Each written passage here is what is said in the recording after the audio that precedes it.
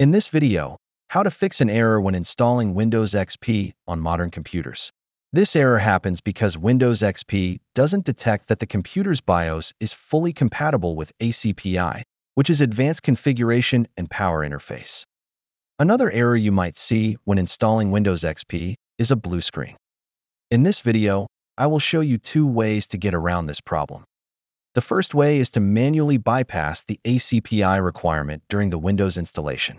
Restart your computer to start the setup process again.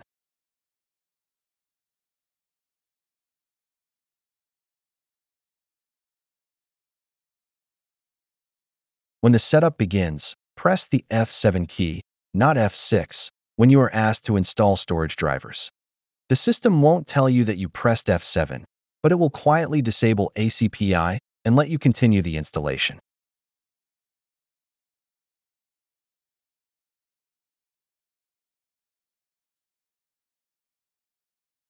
As you can see, the error is now gone.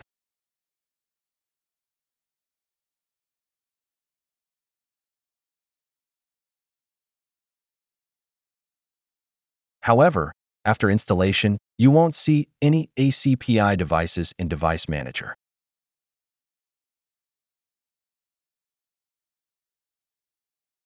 If you then try to turn off your computer, you'll get this screen, and the computer will only turn off if you press the power button manually. So, for the second method, we need to add a patch for ACPI to the installation files. Then, we can install Windows XP with ACPI enabled. You will need the original Windows XP ISO file. You'll need the nLite tool to combine drivers and rebuild the ISO image, or to burn a bootable CD. You'll also need the CabPack tool to patch ACPI files and modify cabinet files. And finally, you'll need the ACPI patches themselves. In this video, I will install the 32-bit version of Windows. There are many patches available, but I suggest you try this one first.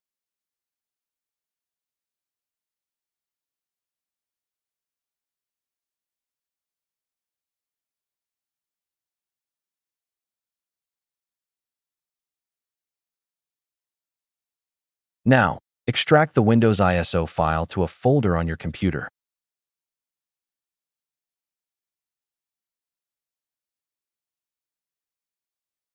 Go to the i386 folder inside the extracted folder.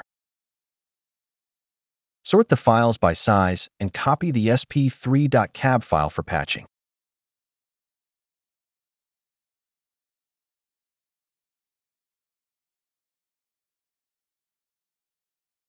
Next, open the CabPack tool. Select the ACPI patch file as your source file.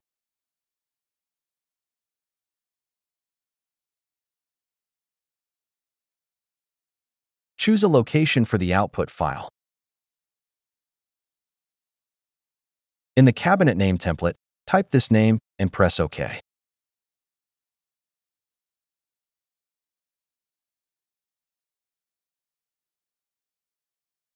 As you can see, the file has now been created. Then, extract the sp3.cab cabinet file to another folder.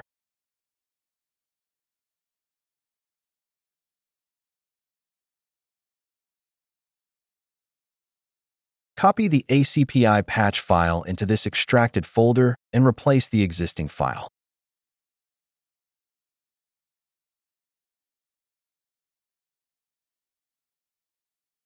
Finally, open the CabPack tool again and compress the sp3 folder into a cabinet file.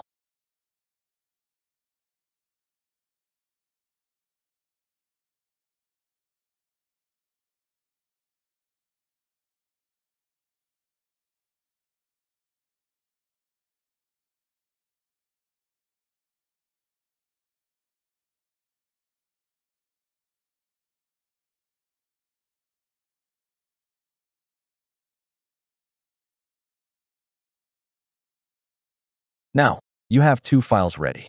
Let's copy and replace them in the i386 folder within your Windows XP source files.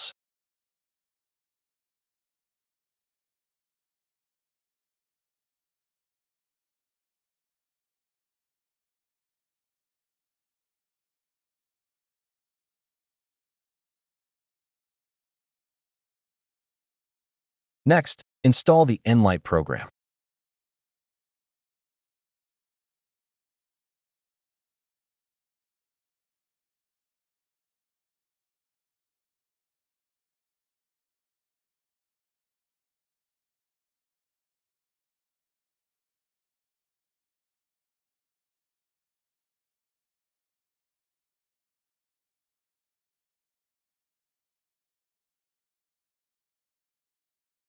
Select your Windows source folder.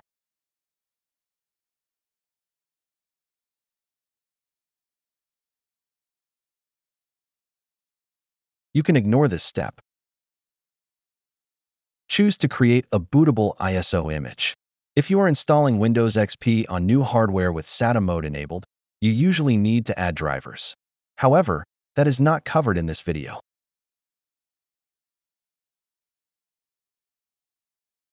Using nLite, you can burn a bootable CD directly, or you can create an ISO file and then burn it using other tools, or create bootable USB installation media.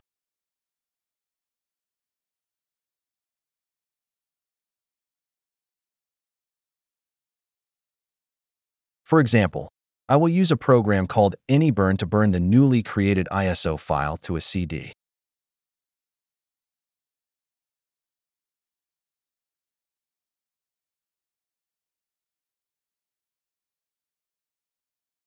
When burning a bootable CD, it is recommended to burn at a slower speed.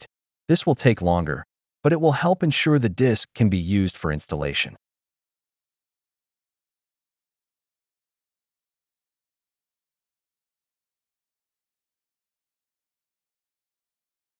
Once you are finished, you can use the bootable CD to install Windows XP.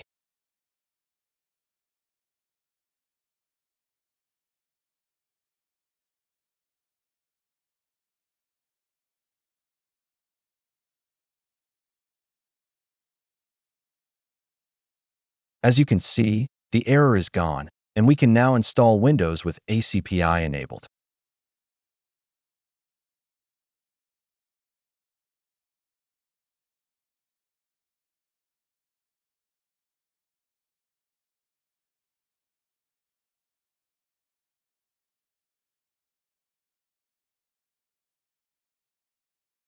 In Device Manager, you will see a list of ACPI devices. And you can now turn off your computer normally.